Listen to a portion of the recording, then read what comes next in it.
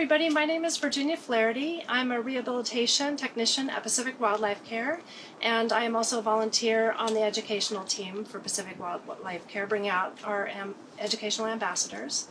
And I wanted to talk a little bit about Pacific Wildlife Care today.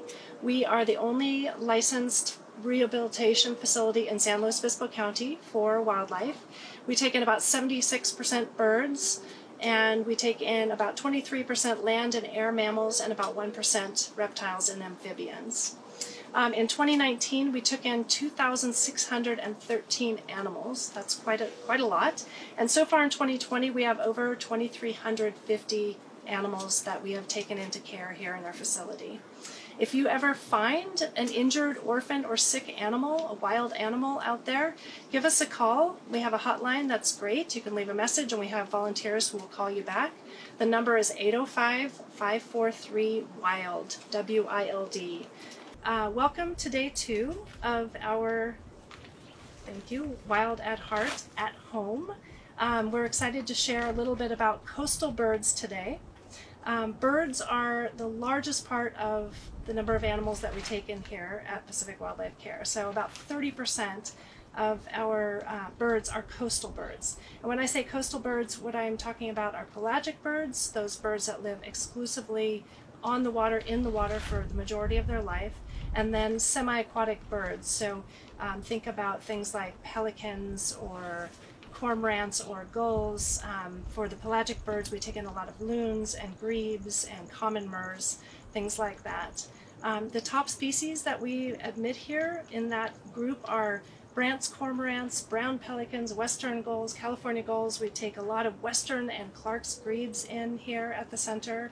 Also a lot of mallards, red-throated loons have been very common. And for us, most of our bird intakes, coastal bird intakes, are in the fall and winter. And that's because here in Morro Bay, that's when most of our birds fly in to migrate and spend the winter here. So we get a lot of ducks and geese here in the winter, a lot of grebes, and a lot of loons that come in here all winter long. Some of the cool things about pelagic birds, which also make them very challenging for us to rehab them here, is that they, because they live their whole lives in water, we have to keep them in water as much as we possibly can. They can't be sitting on a hard surface because they will develop what are called keel sores. So essentially like a bed sore, if you spend too much time in bed, they will get the same thing. So as soon as we get a pelagic bird in here, the first thing we do after doing an exam is get that bird into water so that we can avoid having those problems with them. We get a lot of what we call crash landers, and these are birds, especially loons and grebes, that are migrating here to the area, and they look down and they see a nice green expanse or a dark expanse and they think it's water and they land in it, and unfortunately it's a lawn or a tennis court or a parking lot or something like that.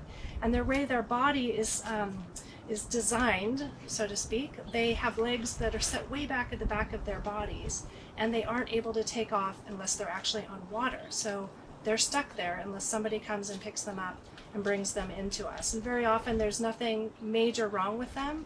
We feed them up and get them kind of taken care of for a few days and we can release them. So that's the ideal. I want to talk to you about our raffle, very exciting. Following this wildlife presentation, we'll be selling raffle tickets, $5 each or 6 for $20, for a chance to win a really amazing prize.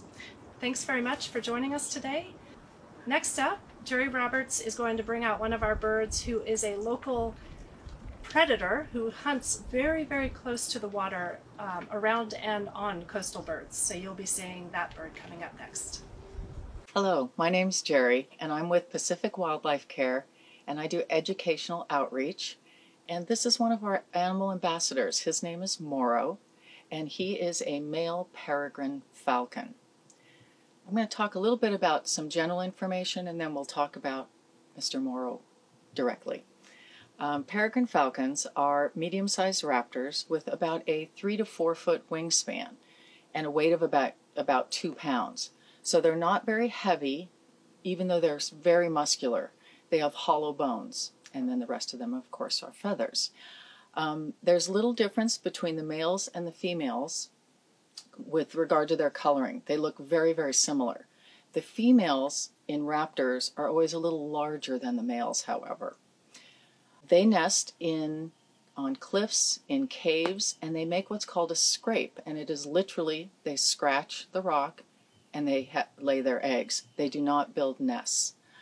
They usually lay 2 to 4 eggs, and they are very resourceful. If they can't find a bare rock or a cliff, you may have seen things where they will go to a high-rise a building in New York, for instance, and make their nest on a balcony. They also are starting to nest under human-made bridges. Peregrine falcons feed almost exclusively on birds that they catch in the air in mid-flight. Oh, he's showing you his wings. Lovely. They are seen in spectacular dives. They are amazing at their flying. When they're flying normally, they range between 28 and 60 miles an hour. But when they're what's called a stoop, where they're diving from great heights to get their prey, they can reach speeds of over 225 miles an hour. They are the fastest animal on the planet, and they love speed. It's their favorite thing. They will catch everything from songbirds to herons to ducks. They have tremendous lift, and they can pick up a heron or a duck without any trouble whatsoever. So they also were almost extinct. In 1965, they were completely gone from the East Coast. That was because of our use of DDT.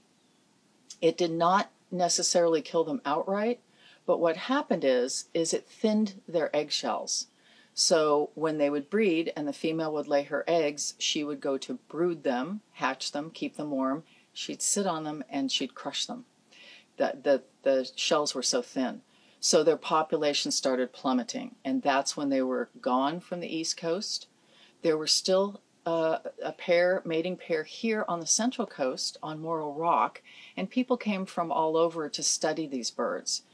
They had good food, and they were not subject to as much DDT. We have stopped, thank you.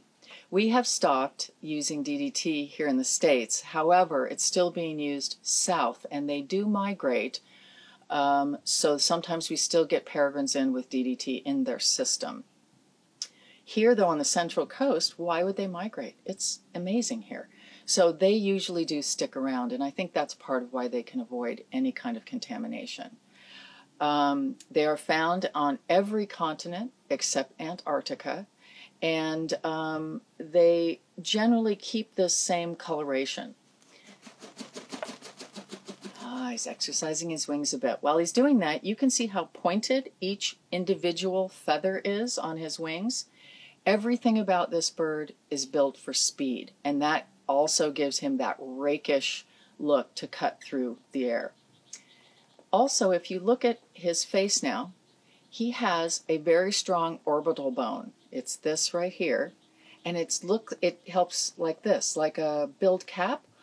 He hunts from very high up, and it cuts glare, and he can see better with that orbital bone. And he's got a little itch. Also, what helps him are these malar stripes on either side of and under his eye. Those are very similar. Those also cut glare. They're very similar to those grease smudges that football players use, also to cut glare. He has a very large, strong beak, and he has a little notch in his beak, which I'll see if he'll show us right now. There it is. And what that does is that fits perfectly in the vertebrae of a bird that he's caught. I think this is something that's kind in nature because he grabs them, breaks their neck, and that way they don't suffer. He will catch a bird in flight, he will dispatch it, he will take it if there's babies to the cave where the female is. He will make a call. She will come out, and this is fairly unique to them. She will fly straight at him, and then she'll flip over and fly upside down, and they do a talon-to-talon transfer. And then she can go back to those babies. The babies are almost as big as the male when they're born, so he kind of wants to stay away from that nest. He leaves that to the female. And his main job is hunting. When she takes the bird from the male, she'll give a cry, and their cry is very loud. And I think she's telling him to get back out there and get more food. The babies are always hungry. So then, once the babies are fully feathered and the female doesn't have to sit on them to keep them warm, or actually they have full down, they can both go out and hunt for them. And when they get their flight feathers, then the male and the female team up to teach them flight training and also how to hunt. They are incredible hunters. They also have, you can see his feet are huge. So when they're making their very fast stoop, can get over 200 miles an hour, as I said, they come down head first, they hook at the bottom, they open up these big feet, and they slam into the prey animal, the bird. They send it in a spin. 90% of the time, they kill on impact, but they use that beak if they have to. They grab the bird, and they take off. They rarely drop an animal. If they do, they just zoom down and grab it again and keep going. They don't like to stop for much once they have speed. They also have, you can see this part of their wing here, it's very, very thick. That's how they're very, very muscular, and that's why they can pick up such big prey. But you can see he has very long talons, and he also, if you can see on his left leg, there's a little gold band. That's a bird tag, and it's a banding, and he was born and raised in captivity. The way that they got peregrine falcons back from the brink of extinction is they took their eggs, put them in an incubator, and then returned them to the nest. They also then kept some eggs and they bred in captivity, and that continues to this day. Populations are back up. They were taken off the endangered species list in August of 1999, so that's a wonderful success story. They are back, and they are spreading again. Our Morro Bay falcons, the peregrines, have babies on the Catalina Islands, up to the Bay Area, and down to San Diego. So they've done a great job of repopulating, and they're off the endangered species list now. Pacific Wildlife Care wanted a peregrine falcon because even if you go out to Morro Rock to see them, at those speeds you don't see much, and you don't get to observe them this closely, which is really special. We feel really privileged to have him. The other thing is that he is banded. He's been raised by humans. The reason the falconer generously donated him to us is because he was tangled in a lure line as a young bird and would just fly away if they tried to hunt him. And then they spent their time chasing him. So he's going to be with us for the rest of his life. Once they imprint like this to humans, this is not normal behavior for a peregrine. They're very high-strung birds. And once they imprint to humans, they can never be released. The other peregrines would know there's something off. They don't speak the language, or they just don't act normally, and they would kill a bird that had been raised by humans. So he's with us for life. He's lived with me. I am his handler, and our education animals live with their handlers. He's lived with me about 8 years now. So he's very comfortable. He's very, very good at going out on presentations and letting people get to know him. So we hope he's with us for a very long time. I think that's everything I wanted to share with you today. Thank you so much for tuning in, and hopefully you'll get to see us in person in the very near future. Thanks so much.